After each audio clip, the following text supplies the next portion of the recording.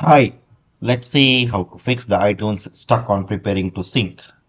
Are you tired of encountering the frustrating issue of the iTunes getting stuck on preparing to sync? You're not alone.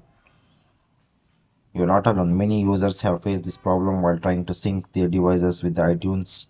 The good news is that there are several effective solutions to resolve this issue to get into your syncing process back on track.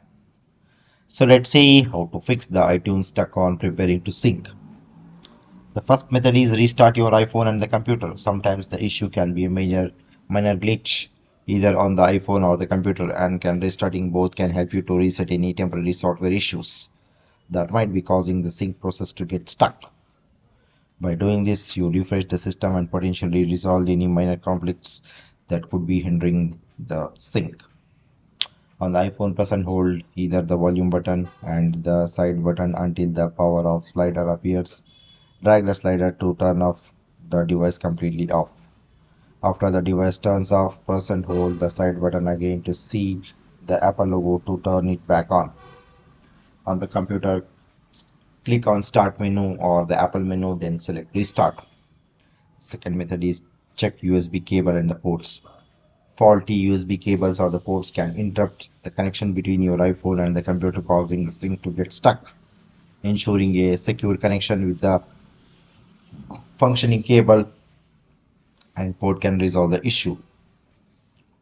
First, try different USB cable, preferably an original Apple cable or another MFI certified cable. Connect the iPhone to the different USB port on the computer to rule out any possible faulty port.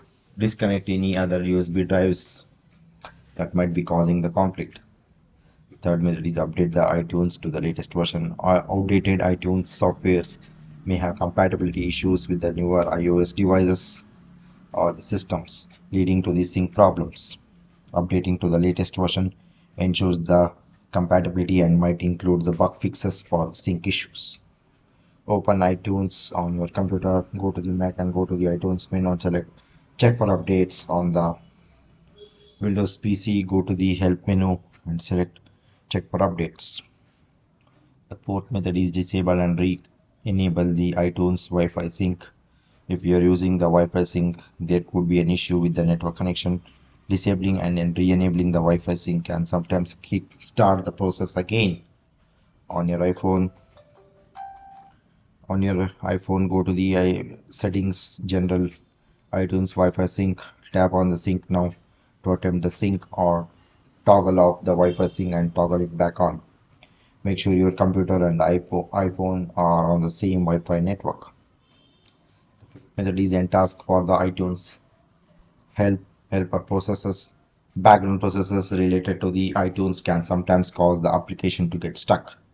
Ending these tasks can free up the process and allow the iTunes to start the sync afresh.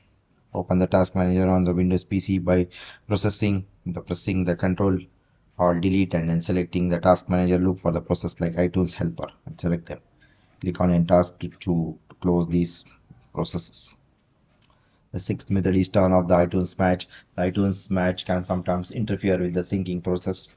Turning it off temporarily can help determine if there is a cause of syncing issues.